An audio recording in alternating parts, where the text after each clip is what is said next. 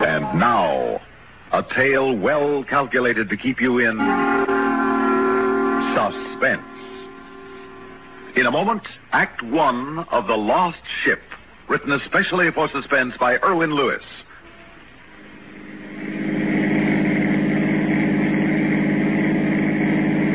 There's a sharp curve ahead, Harry. Be careful. Don't worry, I see it.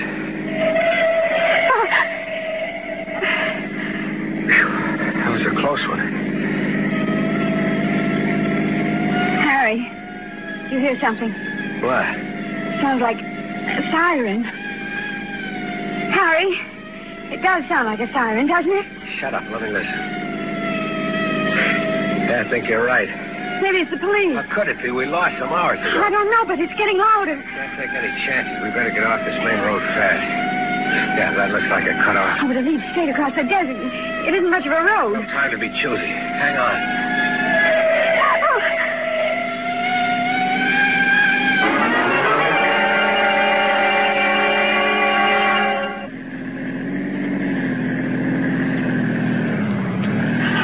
I can't take much more of this. We can't cut back. Those police might be patrolling the highway. We'll wait until dark. Oh, can't you slow down? I'm getting sick. It's just a little longer, honey. I want to put as much distance between us and the highway as possible. What happened? I don't know. I'll take a look.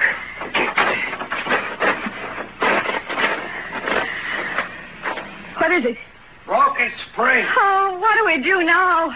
Well, we can't stay here. Grab the bag and let's go. Oh, but where? We're on a road of some sort. It's got to lead someplace. Let's try those hills. What about the suitcase? Leave it in the car. This little bag is all the luggage we need. A lot of good it'll do us out here. Where there's a road, there's bound to be a house of people.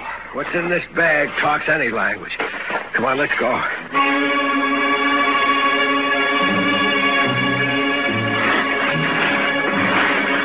Can't you walk any faster? I'm trying, Harry, but these rocks are killing me. Oh, I've got to rest a minute. All right. Here, sit on my jacket. I'll get it all dirty. So what? We'll buy 1,000 jackets once we hit the border. Sit down. Oh, what a relief. What's so hot? What's that? That sounds like a coyote. Don't worry about it. Oh, Harry, I'm scared. Now, don't go hysterical. Well, aren't you frightened? Even a little? Sure I am. Down to my shoes. Oh, we must have been crazy. There's 50,000 arguments in this little bag to prove we're not crazy. We'll spend the rest of our lives running. Once we get to Mexico, we'll stop running. But we're leaving our home, our friends, everything and everybody we know. Is it worth it? What are we giving up? A stinking two-room flat with peeling paint and crawling roaches this big? You won't miss that for a minute. You think I enjoyed standing in that teller's cage, handing out money all day long to little people who had no more right to it than I did? They weren't stealing. Well, Doc, don't go moral on me. Listen, I'm past 40. A man gets to that age, he gets tired wanting things and not being able to afford them. Hey, isn't that smoke up there? Where? Over to the right, between those two hills. Sure it is. That's chimney smoke. I'll bet there's a house up there. Come on, Viola.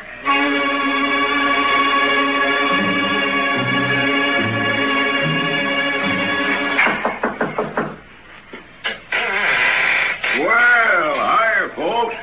Kind of off the tourist trail, ain't you? We were wondering. No sense wandering outside. Come in, make yourselves comfortable. Yeah, your car broke down, huh? Why do you say that? Well, nobody'd walk here if they could ride. Yeah, and take a look at your shoes. Lady, I'll bet your feet are full of blisters. You're so right. Well, take off your shoes and sit down by the fire. I'll poke it up. Starting to get nippy now. The sun's gone down. Oh, thank you. I was fixing myself some supper. Pork and beans. Be mighty proud if you'll join me. Thank you, Mr. Townley, Pete Townley. I'm Harry Turner, and this is Mrs. Turner. Pleased to meet you. I'll open another can of beans. Ain't much, but it's fillin'. You live here all alone, Mr. Townley? Pete, ma'am, there's no sense being formal. Yep, I live here all by my lonesome. Going on 20 years, I reckon. 20 years? You ever have visitors? Oh, once in a while. Expecting a neighbor of mine. Let's see now. Day after tomorrow. Neighbor? Yeah, Sam Higgins. Lives about 40 miles from here. Drops in regular, twice a year. What do you do about supplies, food and things? Well, I got a Jeep in the back.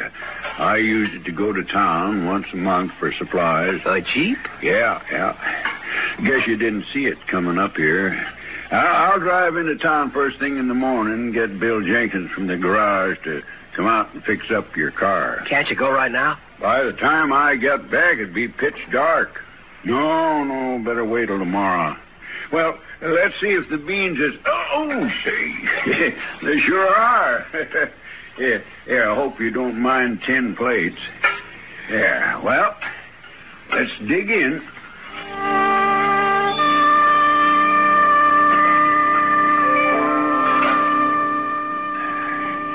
Yeah, I think those beans are pretty good. Either you folks care for any more? No, thank you. No, thank you, Peter. Here, I'll give you a hand with the dishes. No, don't bother, ma'am. Won't take more in a minute. I'd like to get that Jeep and take off right now. Oh, we couldn't do that. He's a nice old man. I don't like spending the whole night here. It's safe enough. Here, let me know when you folks is ready to hit the hay. I'll bunk down in the shed and back. Oh, no, we wouldn't think of putting you to such trouble. Oh, don't worry about it, ma'am. I can sleep anywhere, anytime. Besides, that bed ain't much softer than the floor. Pete, don't you ever get lonely living here by yourself? No, I like it like this, just me and the hills. I spent nearly 30 years prospecting for gold. Didn't find much, but enough so that I can buy a little food and a few other things they need every now and then. So why look for more? Now, most folks dream about a pot of gold at the end of the rainbow. Well, I got that too, waiting for me over in the hills and the desert out there. I guess that's what you call a great beyond, huh? Oh, shucks, no. I don't mean when I'm dead. I'm talking about a real pot of gold, bigger than anything you ever seen or dreamed of, probably. In the desert? I don't understand. What is in the desert? A ship, ma'am. A great Spanish galleon, and it rides the sand dunes of the desert like it was sailing the seas again. A ship in the desert? That's impossible. I'll tell you how it was, son. There's a legend that hundreds of years ago a Spanish ship come sailing up the Gulf of California, having come from Mexico or Peru or one of them other South American places, and as it was sailing up right close to shore, a huge storm come along, followed by a tremendous tidal wave, which swept it clean onto the desert. Must have been the granddaddy of all waves, I reckon. Well, after many years, the waters went back, leaving the ship high and dry, miles from the Gulf or the river that feeds into it. In a couple of 100 years, the shifting sands have buried it, of course. But sometimes, when the wind blows up just right, it blows away a lot of the sand, and you can see the upper deck of that old ship from the top of that hill just over there. According to the legend, too, the hold of that ship is just jam full of treasure. What a lovely story. A pretty fairy tale for children and old men. Harry, that's not a nice thing to say. That's all right, ma'am. Of course, he's right. But it is a pretty fairy tale. Just so happens this fairy tale is true.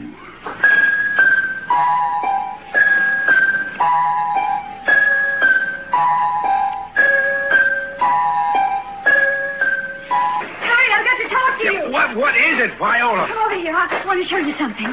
Now, what are you so excited about? I was straightening out things in the cabin after you left. I found these. Coins? Yes, but what kind? Gold coins. And look at the words on them. Onza de Oro. That sounds Spanish, doesn't it? And look how old they are. Let me see. There's a date on this one, 1542. What kind of coins are they, Harry? Seen some like them at an exhibit. They're Spanish doubloons. Where would Pete get them? Don't you remember his story last night? What, the Spanish galleon? Don't be ridiculous. All right. How do you explain them? I can't. Oh, no, it's impossible.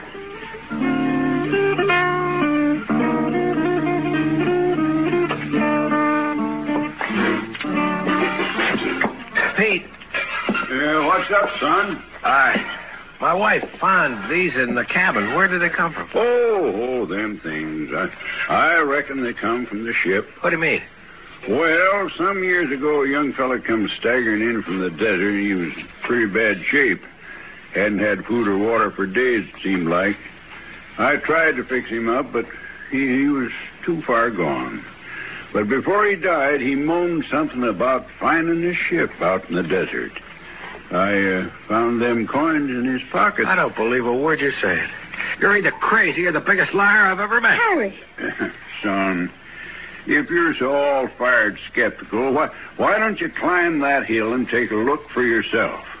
Now, the wind seems to be coming up kind of strong. You might be lucky. In fact, I got an old pair of field glasses you can take along. But, son, if you do see the ship, for your own sake, don't let it give you any fool ideas.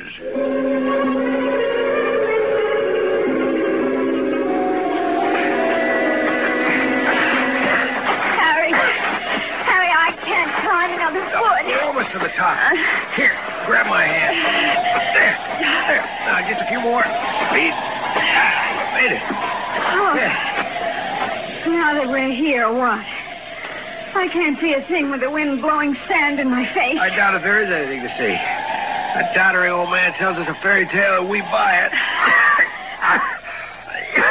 All we'll get for our troubles is our lungs full of desert. Why did I let you talk me into climbing up here? Look at my dress. Yeah, might as well head back. That old man...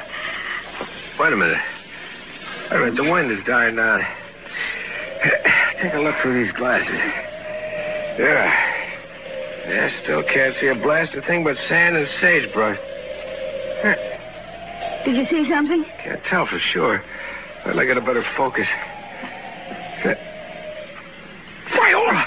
What is it, Harry? I don't believe it. What, Harry? I see a broken mast and a part of a hull buried in the sand. Viola, the old man was right. There is a ship out there in the desert.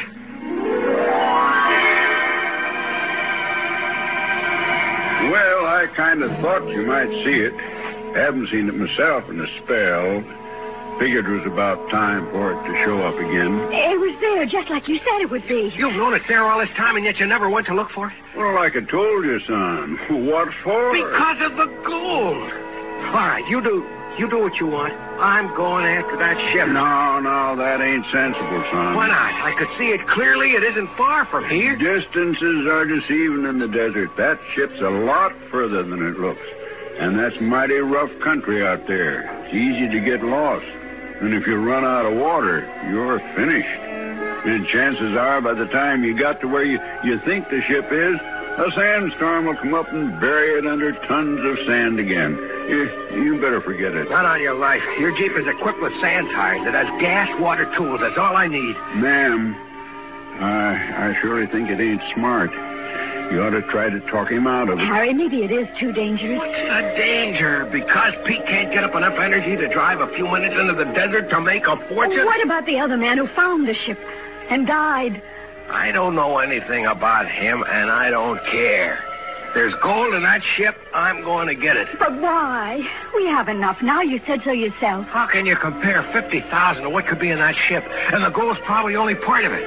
Those old Spanish galleons used to come home with their hulls bulging with Inca and Mayan treasures. By God, Viola, we can be rich. We can be rich. We can make a deal with the bank, return the 50,000, and go scot-free. But you'd be risking your life. It's worth it. I'm taking the Jeep. You'll see, I'll be back before night. Now, I've seen what the desert does to people who know it, son. A tenderfoot like you ain't got a chance. Thanks for the advice, Pete, but I'm going. Oh, no, Harry, wait. Listen to me. Let go, Viola. Pete, stop him, please. Yeah, your wife's right, son. You ain't thinking clear. At least wait until you can get a well-organized party together. I haven't got time. Now, get out of my way, Pete. I can't let you go alone, son. You'll never come back. Get out of my way! No, you don't.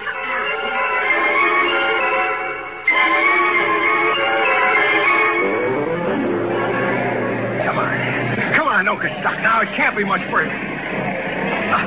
The rear wheels are stuck in the sand. Maybe I can slip something underneath. The sun is strong. Yeah, the wheel has dug itself a nice little hole. Well, there's a shovel in the Jeep. If I jam it up against the tire, maybe I... here it is. Now, if I just... Wait a minute, what's over that ridge? Looks like some sort of structure. Can't be a house. Who could live out here? I better take a look.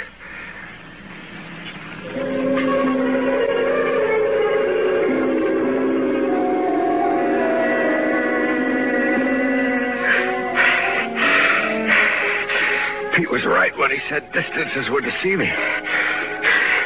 The top of this ridge looked like it was within a few yards of the Jeep, but I seemed to be walking forever.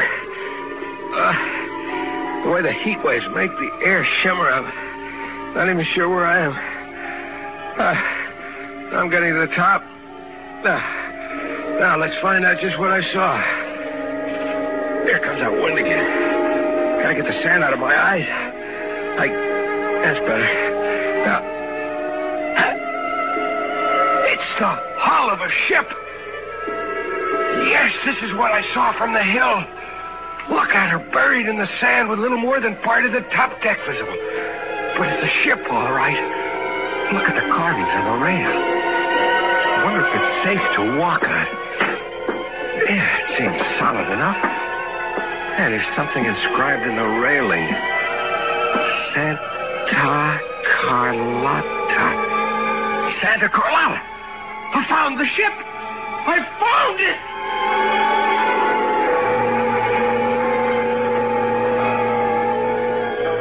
All right. Take it easy, Harry. Keep calm. This is only half the battle. You don't know if the hull is filled with sand or what. Now, let's look for a hatch. Find a hatch and open it. It'll lead to the interior. Clear away the sand. Hey, I hit something. I gotta dig the sand away. I gotta find out what I hit. Come on out, boy. The sun is beginning to set. There's not much time left. I was right. It is a hatch. Now to get it open. Oh, it's jammed. I can't budge it. Wait a minute. Pry it open with a shovel. That's right. I can feel it giving. It's coming up. Get my hand underneath the edge. That's it. That's it. Now my other hand. No, if I can just lift it. I got it. Now, just prop it up with the shovel. There. That does it. Oh, it's dark down there. I can't see. Wait a minute. Here's the top of a ladder. Wonder if it'll hold me.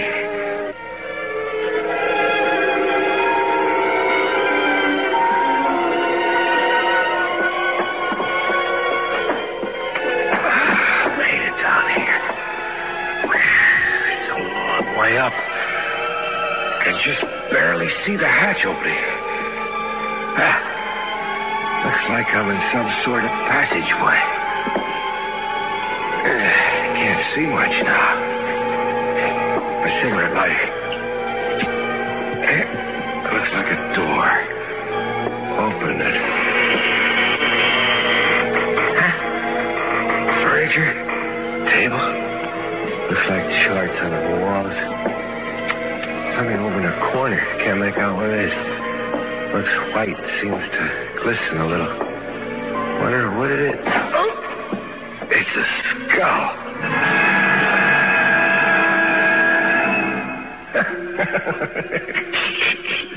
Scared the life out of me. What was your name, Butcher? Was it Yorick? Did you come riding in on this ship when she hit the desert 400 years ago? Take it easy. Take it easy, Harry. Don't lose your nerve now, boy.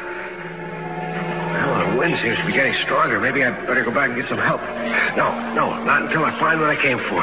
Hey, you, Yorick. Maybe you can tell me. Where's the treasure, huh? Maybe you were left here to guard it, huh? Don't talk. All right, let's take a look. Another door. Duck. Come on.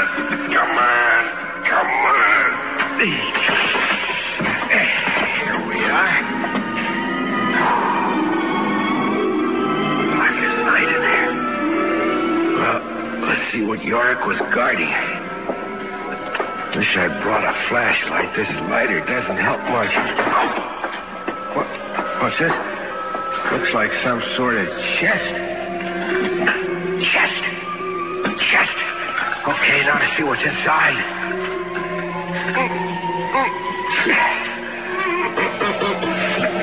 Mother of heaven. Can't be real. Gold, jewels, diamonds, a chest full. I found it.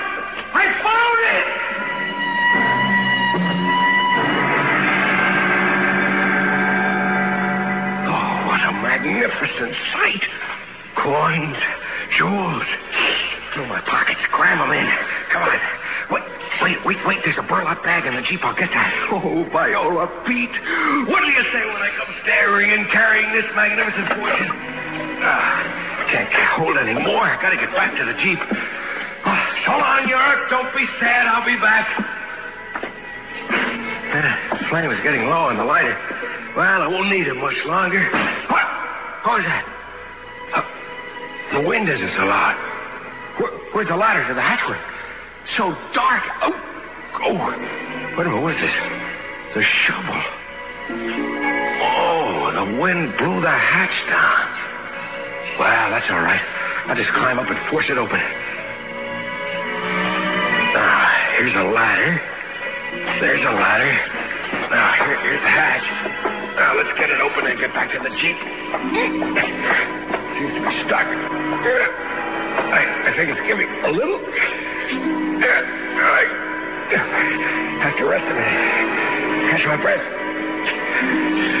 The wind is really getting strong out there. Wind. Sand. Oh, my God, it'll blow the sand on the deck. It'll cover the hatch. Pile it up. Tons and tons of sand. I've got to get the hatch open now. Push harder, Harry. Push harder. I can't get it open. I've got to get it open. Pull it up. Please, have got to open the hatch. Suspense. You've been listening to The Lost Ship, written especially for Suspense by Erwin Lewis.